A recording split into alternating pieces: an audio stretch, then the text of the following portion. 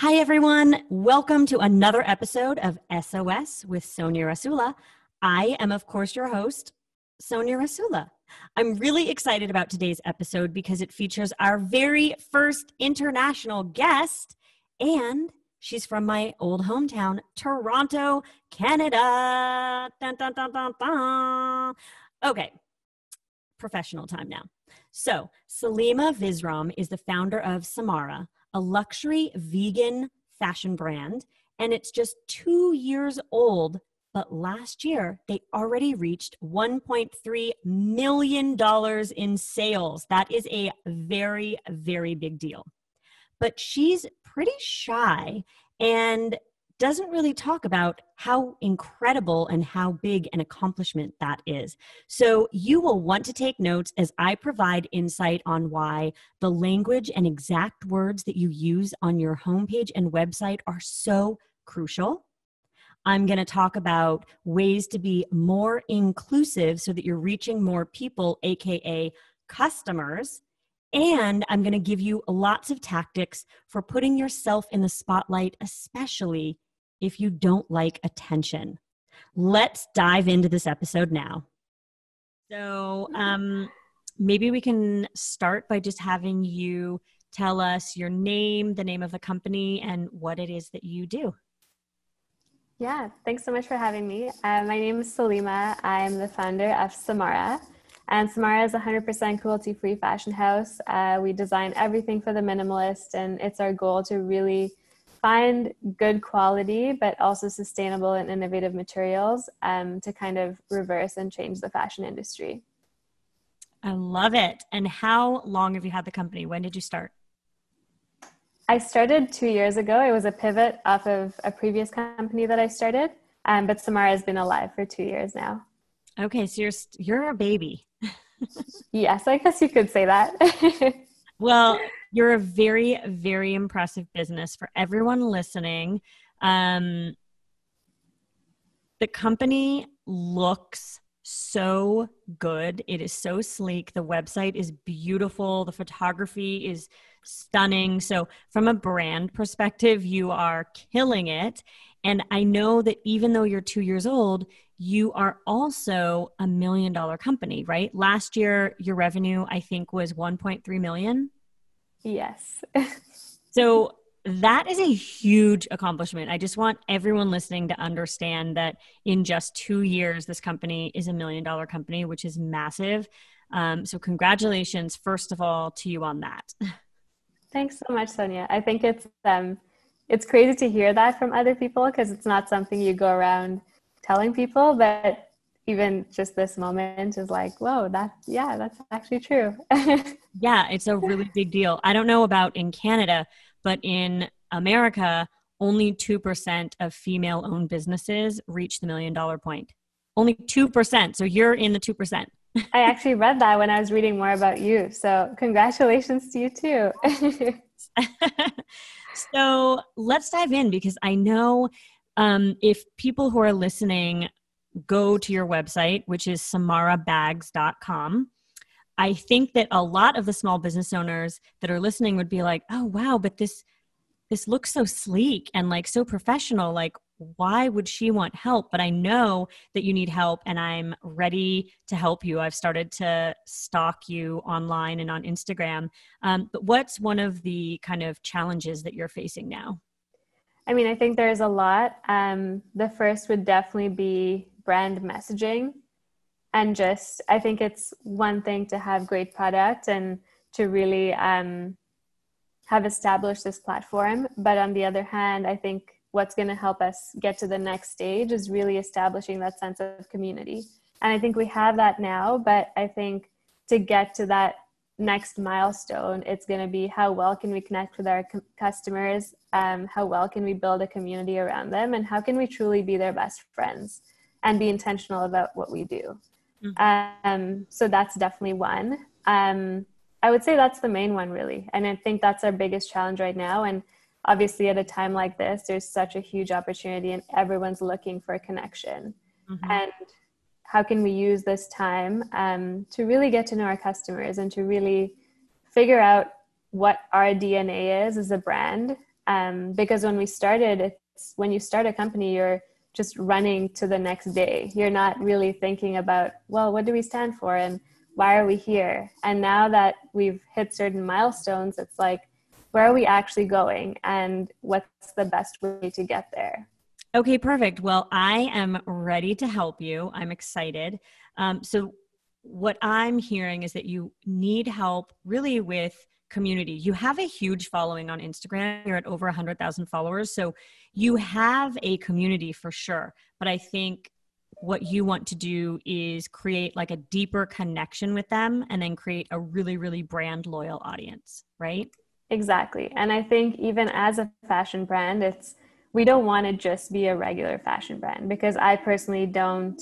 I see our company as a tool to create impact, but not as a fashion brand. So if that's the case, then what do we stand for and how do we like really relay that to people? Yep. Okay, perfect. Well, right off the bat, there are some things that I was thinking about when I was looking at your website. I know that you had also mentioned in your email to us that storytelling, like you're thinking a lot about community and involving community, but also it's like trying to get across that story and really like your story. So I started looking at your website and I want to dive in to some specifics.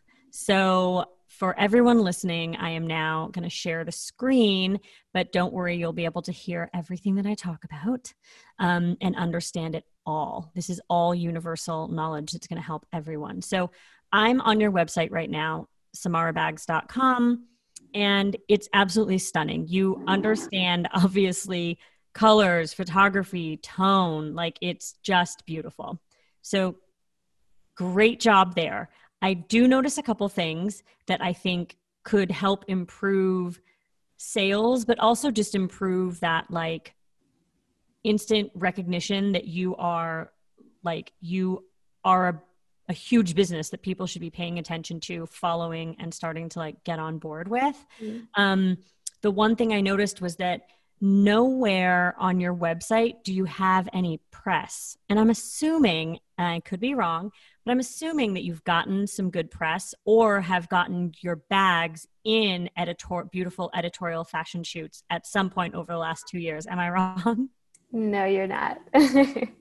Yeah. So especially for you, because everything else is so spot on, I would love to see you have logos of some of the press that has either written about you or that you've been included in. And the only reason I say that, and it's not like there's such a difference between being a Canadian brand and an American brand, but the one thing that Americans are traditionally known for doing is showing off. And it's not necessarily that they're showing off, it's that they're just proud of the attention that they've gotten. And so I encourage you to do that, because what that tells consumers from all over the world, you never know where someone's discovering your website from. What it tells someone who's coming to your website and your homepage instantly is that you are recognized. Like you're recognized for your work and your quality, and it helps them trust the brand a little bit more if they've never heard of the brand, for instance. Interesting. So I would love for you to add, even if it's just the very bottom of the page, like a few logos of like people who've shown love to you or people who are talking about us, and you have those logos there. And I know you'll do it in a visually beautiful way. So I already know you'll understand how to do that. But yeah, don't discount how important seeing those logos are for people. Okay. The other thing that I would love for you to do is on every single product page, you auto-populate reviews, which is great. But there's no place else that I see any sort of testimonial about how great your products are. And the reviews are great. So that's another thing where, again, on the homepage, in a beautiful way that, again, I know you're going to have beautiful graphic design or have the quote on top of a beautiful photo. I have no doubt aesthetically you know what to do here, but I would love to see like a one sentence piece of praise for the company, because you do have all these amazing reviews that you can see, but people aren't seeing them until they drill down all the way to a specific product page. And the fact is that people are probably going to go to your homepage first, and you only have a few seconds to make that impression, or they leave.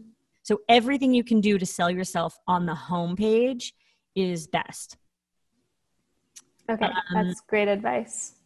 So those are two easy things. Like you can do that in your sleep.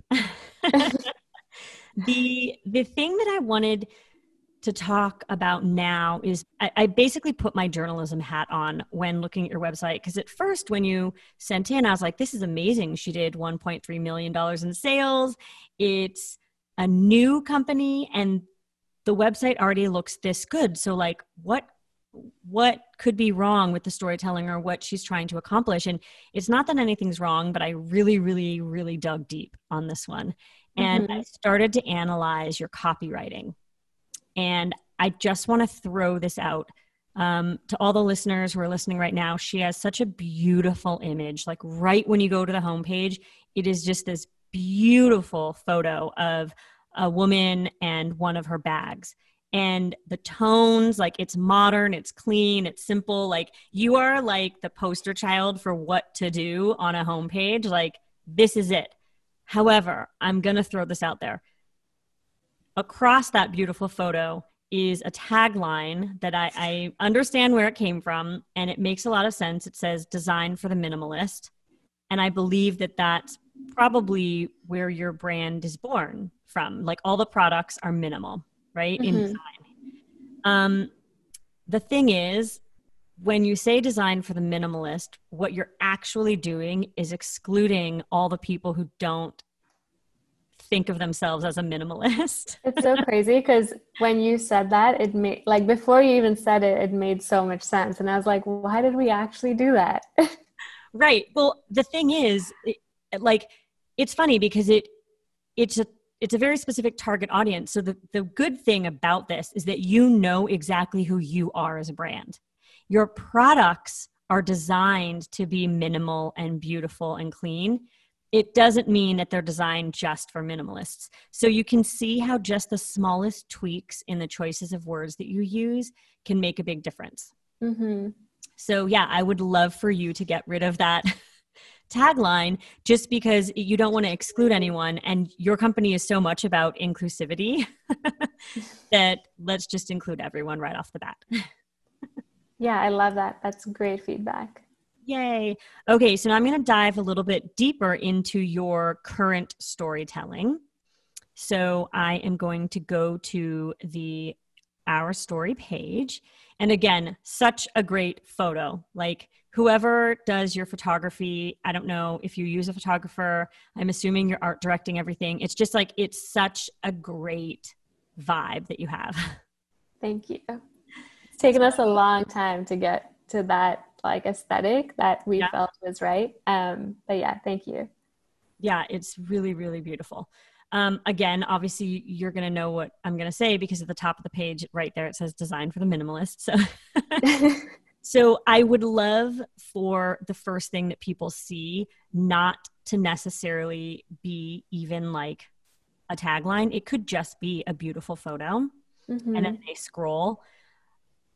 You have to think about the way that a lot of people interact with your website, and depending on your traffic, you can see this in analytics, but for unique markets, for instance, 40 to 50% depending on the month and a bunch of factors, but over 40% of people are viewing our website on their phones now. So people interact differently and they're scrolling even more and quicker because it's just a quick scroll with a thumb. So I feel like that photo can just be a big, beautiful photo and they scroll and then you see a headline or a title. Okay. But I'd really like you to think about choosing some taglines or some headlines that describe the product more. And so this is where storytelling comes in, which is kind of what you've been talking about. Now that you don't have to run so much and you're not doing 1,000 things every day, you're only doing 999.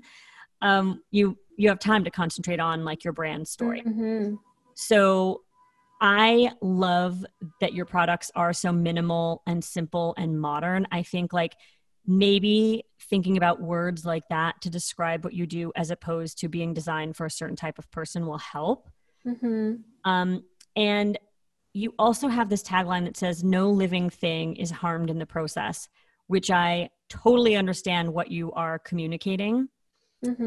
But for someone who may have gotten to this page and doesn't know anything about your brand, it's just a little confusing. And I feel like the average person needs to hear what's on the next line down below on the page, which is luxury vegan fashion.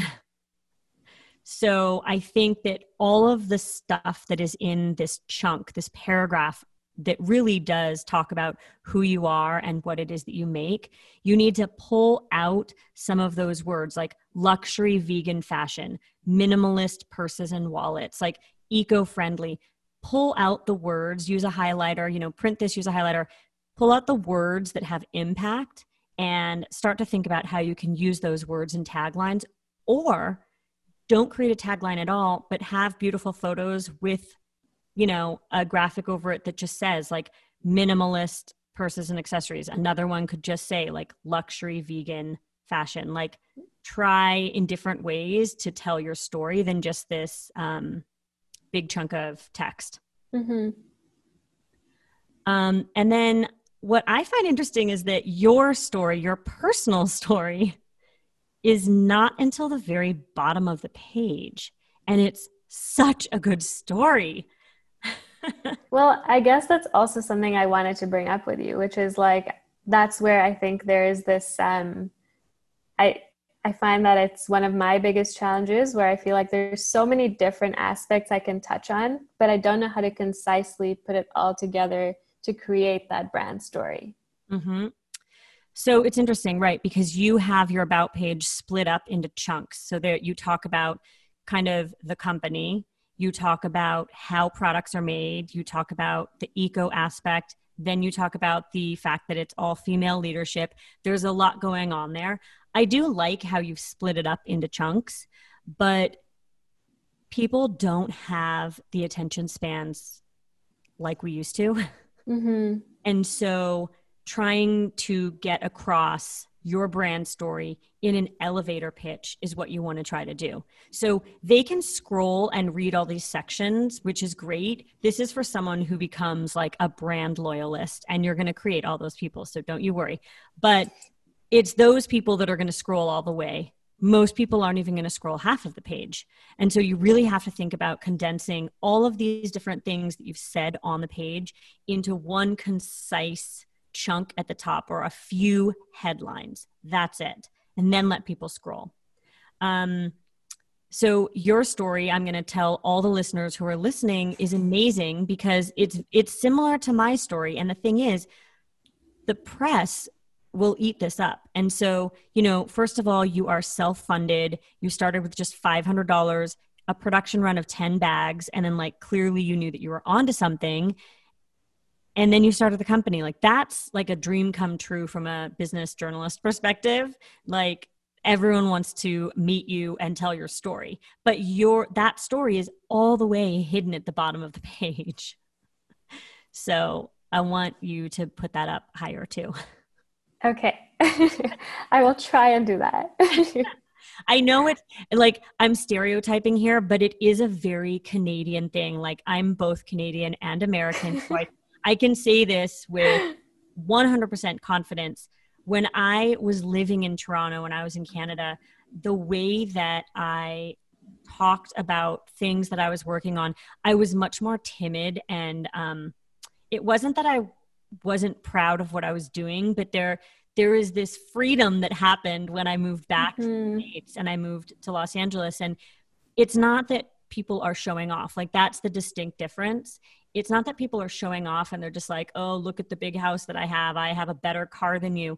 It's that they're proud of the fact that they've worked hard and that this is their story, and they're okay with telling that story. So yeah, totally. I definitely feel like I need to be more comfortable with that.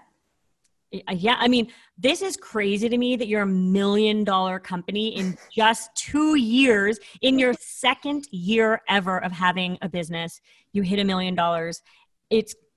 it's crazy to me that that isn't like, I would be splashing that everywhere. Yeah, I feel like I don't know if you've read about what we did before, but with that, it was so much easier to talk about the story because I felt like it was just a story that was easy to be shared.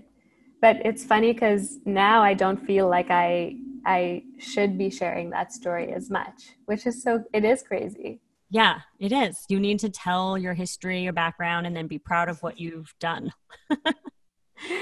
So, so this is amazing. So we're going to have you update the copy on your website, small little tweaks and changes, super, super easy to do. So on your About page, there's this section that says designed by women for women. And the way that women is spelled is WOMXN, which is a very amazing modern take, I guess, on women, which is to include everyone, not just like, how would you even say this? How would I say this? Suddenly I'm like, my brain is not able to think. It includes all people, really. And so what I find interesting about this phrase on your website, it's very open-minded and very progressive, which is amazing. And it's very inclusive, right? It's very inclusive. But when you look at if you look at a bigger perspective and you look at all the consumers that are out there, I actually don't think a lot of people would actually know what that means. Mm-hmm. And then that means that it's exclusive, not inclusive. And it also makes someone maybe potentially feel like they're stupid for not knowing what that is. So in some weird way, what you're trying to do is communicate that you are a very inclusive company. But the way that you've done it, just copywriting wise, actually excludes people, because it also says like designed by women for women. What that 100% says is that it's not for men. Which, as you know, as a human being, great. As a company and a business who's trying to sell products, I think it's much smarter to say that you are a woman-owned company, a woman-powered company, that all the designs are by women. But when you say that something is designed for women, you're then excluding men. Yeah. And I think where you could grow and scale your company is by becoming one of those companies that is so covetable. Like all the girls on Instagram, all the women on Instagram, like everyone wants your bags, which then means you start getting into people telling men, dads, cousins, boyfriends, husbands, that they want one of your bags as a gift, right? So just throwing that out there, I think it's really great to be a progressive company and to show how amazingly inclusive and progressive you are. But you just have to, again, be really careful with the exact way that you say that. Totally. This is so helpful. It's like things that you don't, when you're in the midst of everything, you're playing so many roles and you write whatever you think is like, it makes sense to you. But it's so interesting to have someone else kind of take a deep dive into the website, which no one has ever done before. But everything that you're saying makes so much sense. Okay, good. I'm glad. Because I loved, like, when I saw that, I was like, oh, this is awesome. Like, already, this is a Canadian company, so I know they're just going to be super progressive and awesome.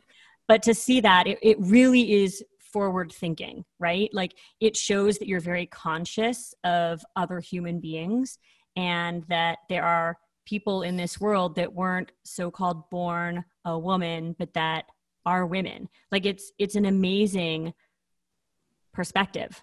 But again, yeah, you also want to get men to buy your products. Totally. Yeah. And also, like, who's to say that also a man wouldn't love like that, the envelope, the leather envelope case. Like it's now thinking about it, we actually do have some men who carry our minis and stuff. So you're totally right. There you go. So show off more about the fact that you are a female founder and that you started the company and that you did it all on your own. I think that's another really key piece, is that the same way that you started following me somehow, I don't know how you discovered me, but you started following me. And, earlier on in the call, you were telling me that, you love the fact that I help small businesses and I'm an inspiration. And the thing is, you are that to your community now. You just might not know that. And the 100,000 followers that you currently have, I guarantee you, the more that you start to share your personal story, that is the part of the brand story. And so the more you share that, I think you're going to see an upswing in followers and loyal brand followers and even sales, because people are going to want to support your brand because of you, not even necessarily because of the bags. What's the best way then to start putting yourself out there more? Well, so we watched one of your videos actually just before, the one where you were talking about COVID and Kenya. And we were so impressed. We were like, wow, this is a great video. Like, this is amazing. So you clearly aren't nervous to be in front of the camera, which is what most people struggle with.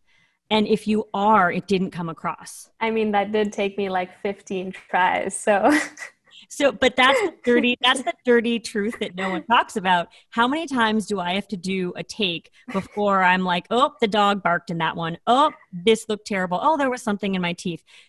You only see the end result. So don't worry. Everyone does the same thing as you. I think that your best strategy is to start, how often do you get photographed? I'm just curious. Like twice a year. And in like a random, like I'll just jump in if I need a quick headshot. Right. And how often are you, I don't know how often you're shooting your products. Usually once a month before COVID. Okay. So you were doing once a month. So you were doing shoots because I'm assuming that it's your products. You've got new products and new colorways launching. And so you're getting all of that product photography. Mm-hmm. And then are you also kind of doing the lifestyle photography, which is all these beautiful shots? Yeah. And stuff for your Instagram. So I'm going to your Instagram channel right now, which is stunning. I love the color tone and the palette and the mood that you guys decided to go with. It's perfection. Thank you. So everyone listening to this episode, you need to go visit the Instagram, because for all those business owners that struggle with Instagram and are like, I don't know why I'm not getting followers or why I'm not, oftentimes they're not understanding that their photography is not up to par, and Instagram is a visual social media network. Mm-hmm. Your photography is amazing. So kudos on that. But yeah, I'm scrolling. And like, where are you other than that video? You know what I mean? So what I'm going to throw out is this. You need to probably post about you. And this is going to make you feel uncomfortable at first. But honestly, I think that every 9 posts needs to be about you. Okay. It doesn't always have to be necessarily a picture of you, but this is there was a turning point with Unique Markets. We used to always just post about products and vendors. And at some point, years ago, I started to realize people wanted to hear more from me and about me. And at first I was like, that seems weird. I have my own channel, Sonja Rasula. Why would they need to do that on Unique Markets? But I started to realize that for business, people also want to not just know about the business, but they want to know about the people behind the business. Yeah. So I want you to honestly, when I say every 9, there's a reason for that. And it's because when you're on Instagram and you don't know about a feed and you don't know about someone and you go to check them out, usually what you do is you just scroll a teeny bit and you just judge them on those first few rows of photos. And when someone looks at your feed, instantly, I already know, love the product. I'm already on board, right? Mm-hmm. But if there's more personal photos of a person, that's not like a model photo of someone holding a product. So clearly probably more about someone. That's probably going to be the photo that I'm going to click, because I'm going to be like, oh, this is interesting. Is that the owner? Is this, and then they're going to read more about you. You can also do behind the scenes photos that are just as beautiful as all of your lifestyle shots. Yeah. But it shows you behind the camera. It might show the whole team. The photographer can capture all the different people at the photo shoot, or even, how it is, like where you're shooting, the locations that you're shooting. Like there's more to the story than just the product. Totally. Do you think Instagram posts are better than stories, or should it be a combination of the two? Yeah. So I love stories. The reason I love stories is those are the loyalists. Those are people that are going to talk about you and forward those stories to their friends, which is interesting. Like regularly I have about, like on my personal, I feel like I always have about 750 people watching my stories every day. 750 hardcore Uber fans, right? Those are 750 people that I know I can rely on if I need to launch something and talk about something. So for you, if you launch a new product and you talk about it on stories, the people who are watching your stories are probably going to watch you regularly, because the way that the algorithm works is the more you interact with someone, that's who gets fed into those first highlight reels when you log in. So the people who watch your stories are definitely the ones that you want to entertain, inspire, keep them active and present within your brand, even though they might have bought a bag like a year ago and don't plan to buy something else maybe for another few months when they get like the bonus at the end of the year or what have you. But they're activated enough in your brand that they're checking in on you every day. So I think that you have to do stories. Absolutely. You can keep in mind that it doesn't have to be as curated. That's the amazing thing about stories. Yeah. Your feed speaks for itself. Your feed is your brand Bible, right? It tells everyone everything about you. Stories can be way more relaxed, way more behind the scenes. They can be funny. They can be whatever they want. That it's more about personality there. And then the thing that I wanted to talk to you about was IGTV. And so I love, and this is the one that we watched, the one about you providing meals in Kenya, which was just such a great love that video. Thank you.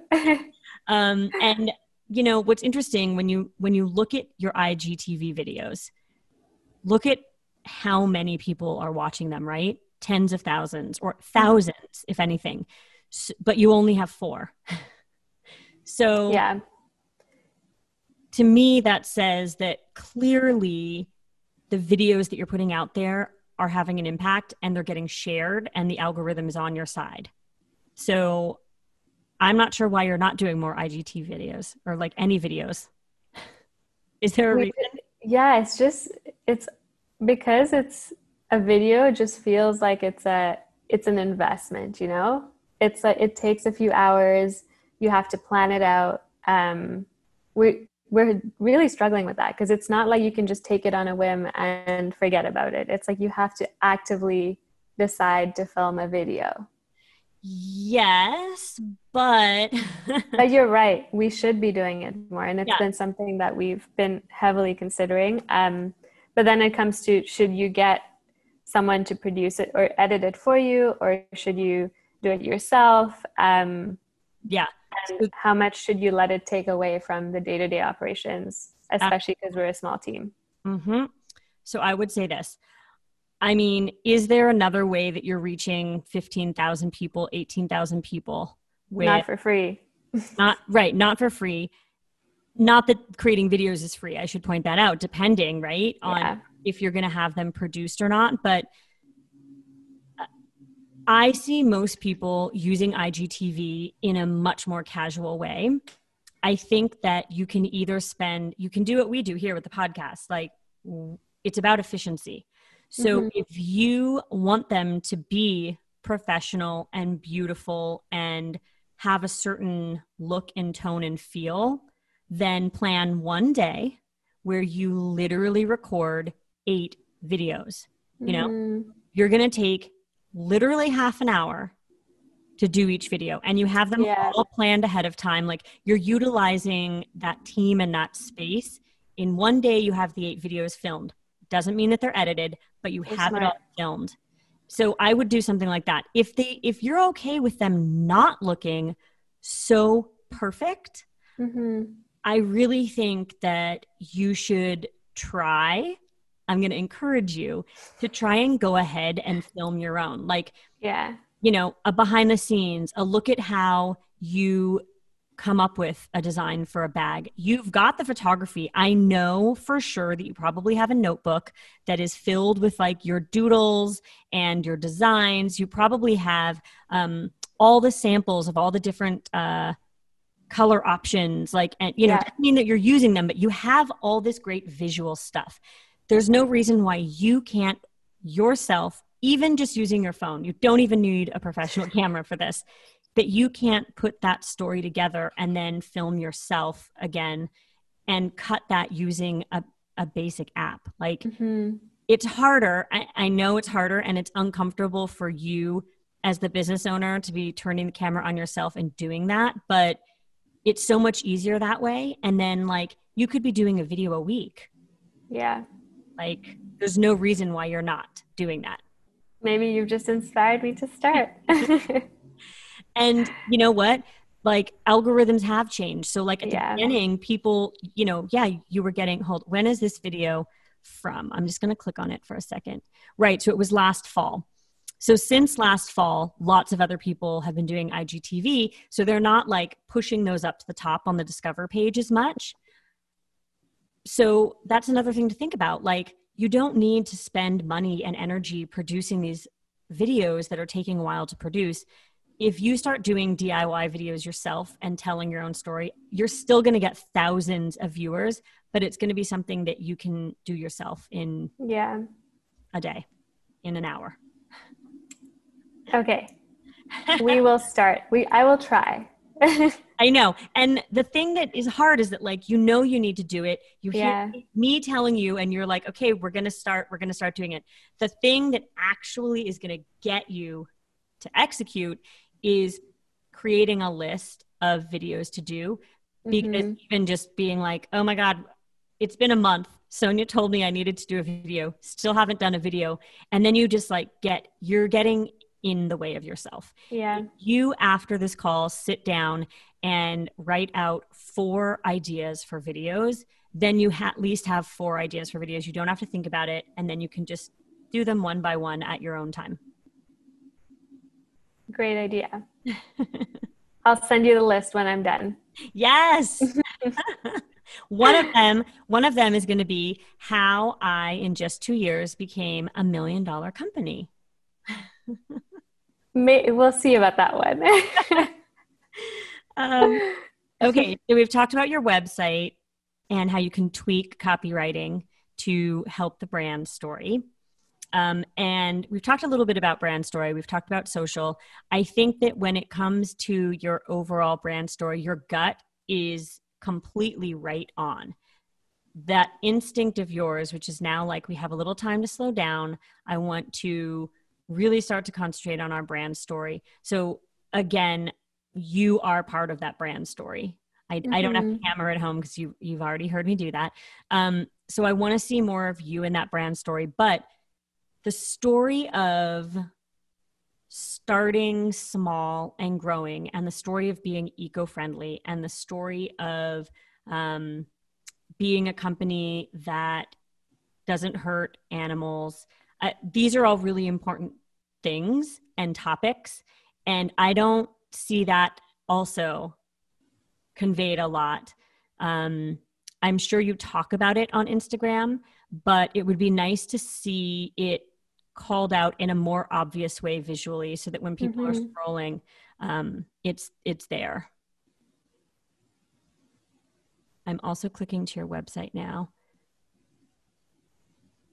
Can I also just say, this is so helpful. It's almost like cathartic to just have someone else be like, this is what you need to do.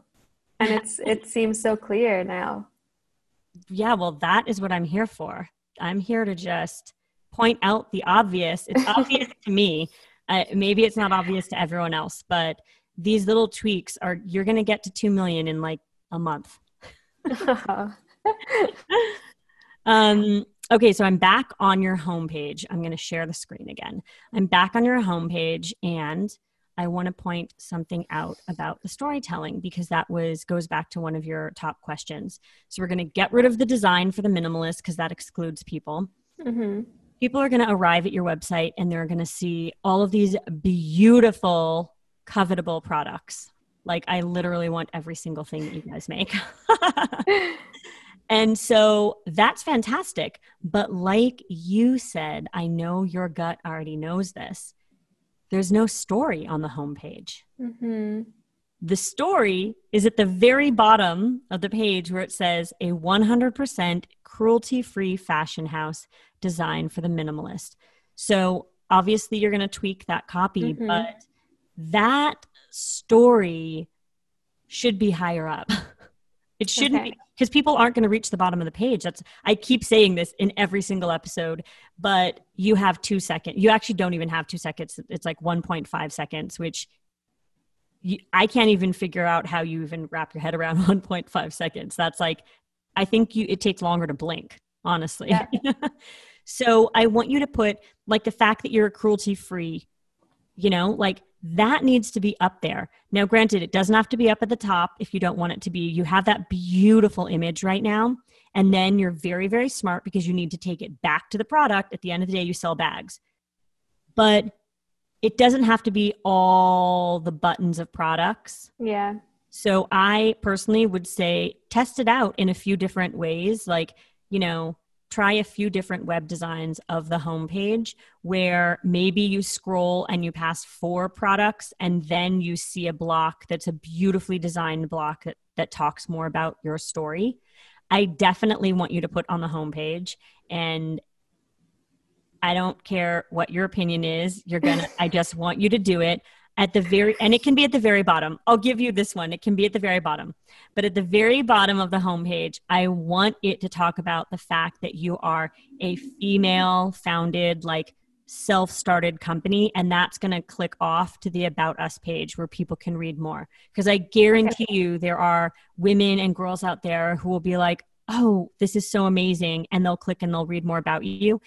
And the one thing that I don't know if I've ever talked about this on first season of the podcast or on this season, but there's one fact about consumerism, and it's if you make an emotional connection with someone, mm-hmm.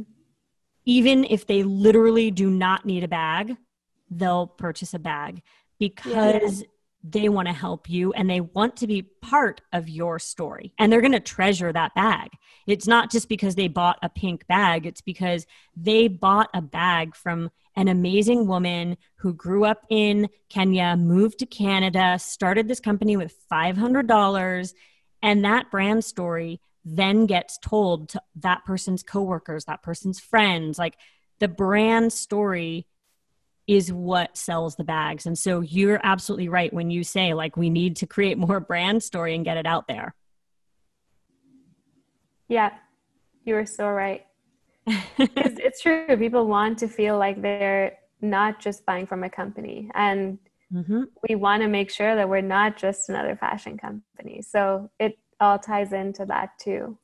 Yeah, absolutely. And I would love to see, from a consumer perspective, you're going to tell everyone much more about you, about the background of the company, about your background.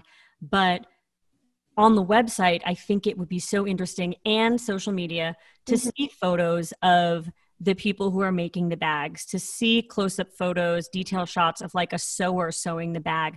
That's part of the storytelling too. And often those photos are like the last thing people want to document. So those photos are always like not great. I have no doubt that the photographers that you use who capture the products in such a beautiful way, they're going to have that eye to capture those behind the scene moments that make them really special and beautiful too. You know what's really funny? I keep hearing the sound of a streetcar go by. I love it. It makes me think of Toronto. Oh, I miss Toronto. Yeah, it comes by every like 2 minutes, and it's pretty annoying in times when you're trying to record a podcast. I knew that that's what the sound was from the very beginning. And I was just like, every time I heard it go by, I was like, oh, people are on the streetcar going places. And once all this is over, you should definitely come back to Toronto and visit for a few weeks. It would be so nice. I want to so badly. And also, one thing that I really miss, all the Americans listening, in Canada, there's this culture of like cottage country. And it's not like for rich people. The thing is, like in the US, people have cabins, and usually it's because they're like pretty well off, or like people go to the Hamptons, and it's like, well, billionaires go to the Hamptons. Like the average person in America there's not a cabin culture here or a cottage culture. So that's something that I really miss about Toronto too, is that like you can just drive for an hour and you're surrounded by trees and a lake, and you can just like, oh, it's amazing. I miss that a lot. I can't wait. I hope we get to do that a little bit this summer. Right. Well, one day I will be able to come back to Toronto, and I'll be excited, and I'll be able to see you in person. I know. Then we can go to cottage country together. That would be amazing. So we only have a few more minutes. So I know I've thrown a lot at you already. Is there one more thing that you want help with? So you know how you said when, like with the personal story, press is something that would be super interested in telling it. What's the best way to go about pitching to press? Is it usually through warm leads, through people you know, or with solar, when I was telling that story, was so much easier, and it felt like the moment we got the first one, the rest just came. But with Samara, it's definitely been a lot harder, and maybe it's because it's not been a priority. But what's your advice on getting press? Yeah. So your first company that you started, for everyone listening, it was a bad company also, but it was a nonprofit, right? Mm-hmm. I mean, it had a really, really great angle. If you're a press person, you're like, oh, I love the angle of that company. You have just as strong an angle with this company. And again, it's all about you. I really believe that. It's really amazing that in 2 years you hit $1 million like that. Honestly, I keep talking about it, but it's really, really impressive. So I would say warm leads are always great. If you have connections to someone, or however it is that you can reach out to them, like that's always great. But to be perfectly honest, any journalist getting this story, I would think would be interested. So it's just doing the hard work of sitting down and finding everyone's contact information and sending out an email. It's that easy, but what's hard about that is sitting down and doing it. Most people don't want to sit down and do that. But if you do that, is it more like, so this is my story. I started with $500 and we grew it to this much. Yes. Is that the angle that we should go in with? Yes. So this is another area where most entrepreneurs who consider themselves to be small business owners, so they don't think that they're worthy, and also they think that they need to have a fake publicist or an address that's like PR@samarabags.com. Like, no. I mean, again, I can't speak for editors out there, but mm-hmm. If I'm an editor who's constantly looking for cool new companies to write about, and also I know that as a publication, we want to be more representative and inclusive. And so that means writing about women, and that means writing about women of color. So honestly, you check both boxes there, and then $1 million company, 3 boxes. That is if I got that email, I'd be like, perfect, got the story. So you just need to reach out as yourself, I believe. Mm-hmm. And it's like, hi, I'm the founder of this company. I started it 2 years ago. In just the second year of business, I was able to reach $1 million, like 1.3. You go ahead and tell your story. The thing to keep in mind, and for everyone listening right now, these pitch emails to editors need to be very short.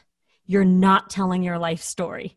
They can go to your website and click to your About Us page, and they're going to read all about you and all about your mission, and they'll understand who you are and what you do by doing that.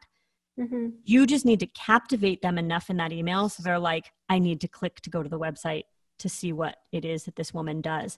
So 2 paragraphs at the most, and each paragraph should only be a few sentences. So, you introduce yourself, you talk about, why you love the magazine, or the fact that whatever it is that they wrote about last week, you really enjoyed, or that you really enjoyed that they have made an effort to write about amazing female founders. Like, you have to have a point of commonality and kind of like kiss up to them, because everyone likes to be kissed up to them. So do that. And then the second paragraph is, here's who I am and what I do and why it's impressive. And then you give the link to your website and you send that off to as many people as you can. And again, this is a numbers thing where it's just sitting down at your desk and doing it. It's just that people never do it. So I would say, like, write the 20 publications that are your dream publications, find the right editors to email, and you can do that usually online. Sometimes you can find them through Twitter.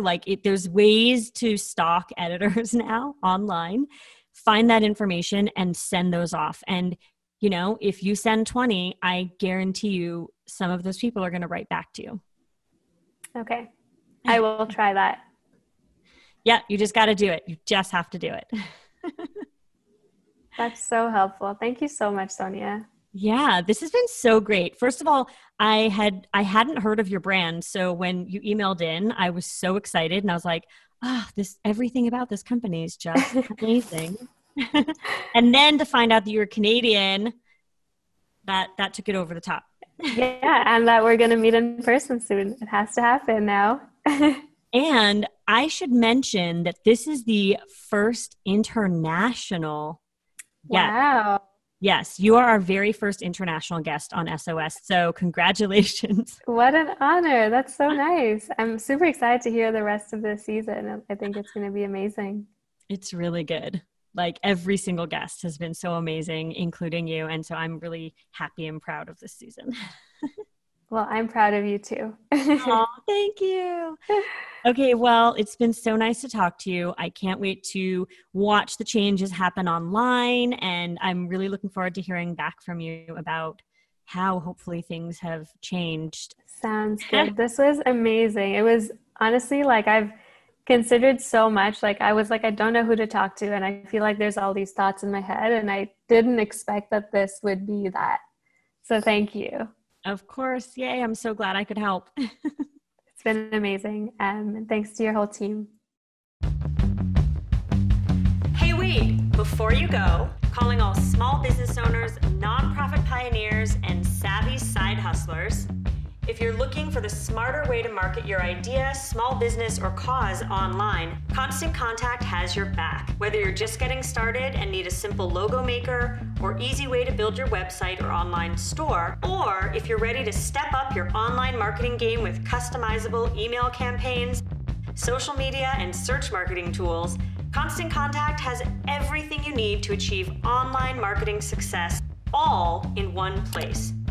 Paired with practical advice from their award-winning team of marketing experts at every step of the way, Constant Contact helps you achieve real results fast. For an exclusive deal, visit constantcontact.com/unique to get started today.